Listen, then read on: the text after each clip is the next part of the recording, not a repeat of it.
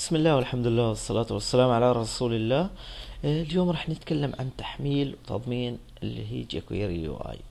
جكويري يو اي لتحميلها وتضمينها توجه أول شي لمكتبة أو عفوا لموقع جكويري يو اي بهذا الشكل .com. الآن مثل ما احنا ملاحظين هذه اللي هي يوزر انترفيس اللي هي واجهة المستخدم. هنا ممكن نشوف تطبيقات يعني بنشوف بشكل مباشر ديمو، وأيضا هنا داونلود نضغط على كاستم داونلود.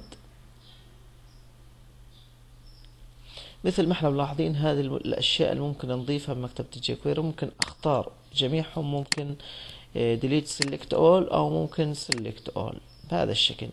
أنا بختار الجميع طبعا لأنه راح نطبق تطبيقات عديدة، راح نطبق عدة تطبيقات، وأتوجه هنا بحمل الإصدار 1.8 بهذا الشكل وبضغط داونلود.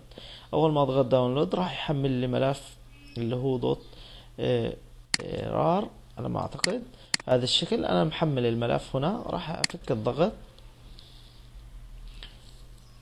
الآن هذا محتويات الملف، ممكن تحتفظ فيها لأنه ممكن تاخذ الستايلات مثلا بهذا الشكل، ممكن يفيدنا هذا الستايل في المستقبل أو السي اس اس يعني أقصد. هنا الجي اس هذا اللي أنا محتاجه. هنا مثل ما احنا ملاحظين جايب لي مكتبة الجكويري، أنا ما أنا محتاج هذا فقط. راح أسميها مثلا يو اي بهذا الشكل، أو جكويري يو اي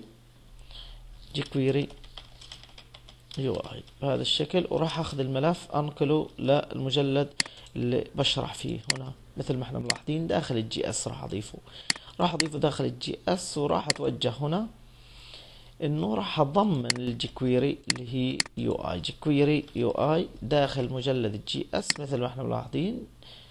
هنا مثل ما احنا ملاحظين جكويري يو اي.